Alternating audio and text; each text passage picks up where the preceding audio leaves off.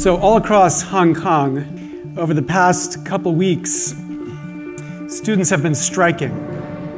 In 2007, China said that the governor would be elected by popular vote by 2017, but last month, at the end of last month, a committee of 1,200 citizens, 0.024% of Hong Kong, picked the candidates who Hong Kong then has the power to select among. A two-stage process with a filter at the first stage. And we can see it across the history of democracy in America. In the South, there was a general election. All citizens got to vote. But before that, there was a white primary where only whites got to vote. And you had to do very well in the white primary if you wanted to be able to run in the general election. A two-stage democracy with a biased filter in the first stage. This is Tweedism. Because what Boss Tweed said is, I don't care who does the electing, as long as I get to do the nominating. In America today, we take it for granted campaigns have to be privately funded. So candidates for Congress and members of Congress spend anywhere between 30 and 70% of their time raising money to get back to Congress or to get their party back into power. And as they do this, they learn which buttons to push. And the fact is, the number of Americans who are relevant funders, who give at a level that makes it significant enough for anybody to care about what they think, is about 0.05% of America. 0.05%, which means about 150,000 Americans, which the internet tells me is the same number of people as are named Lester in the United States. And after the Supreme Court's decision in McCutcheon this year, that number is going to fall to no more than 35,000, which, as the internet tells me, is the same number of people as are named Sheldon in the United States. And after the DC Circuit's decision in Speech Now, which created the super PAC, the number of people who are indirectly affecting elections is now extraordinarily small.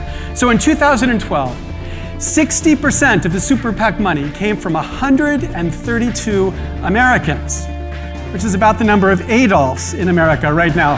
So, whether it's Lester Land or Sheldon City or Adolphia, the point is we've built a democracy where a tiny, tiny fraction of the 1% dominate this first stage. And the consequence of this is a democracy responsive to the funders only.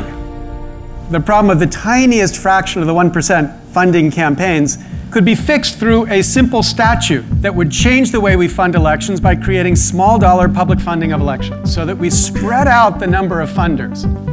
Just like the history of voting was to go from a tiny fraction of America who could vote to everyone who could vote, we can go from a tiny fraction who are effective funders of election to everybody who funds election, and Congress could do that tomorrow. And so what we said was, therefore, we need to get a Congress who will do it. We need to elect a Congress that would pass fundamental reform. What we're saying is we have one objective: to change the way campaigns are funded. I want to be the Grover Norquist of reform. So we want to elect candidates who have committed to passing fundamental reform. If we get a Congress, a majority, 218 in the House and 60 in the Senate, committed to that, then we think we can pass that fundamental reform. It's not about electing 100 members of Congress. It's not about electing 200 in the House.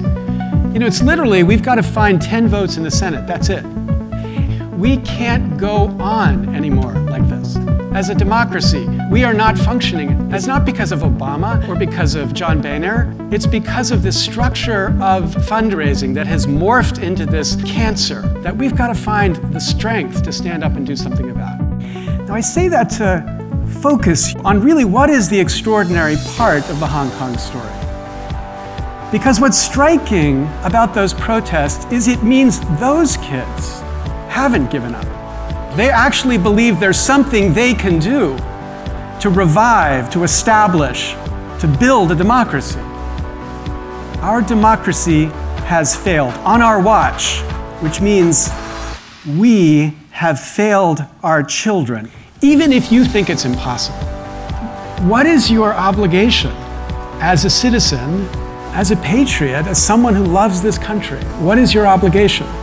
This is all about help us in this first stage to demonstrate it's possible so that the political pundits say, you know, in fact, Americans care about the corruption.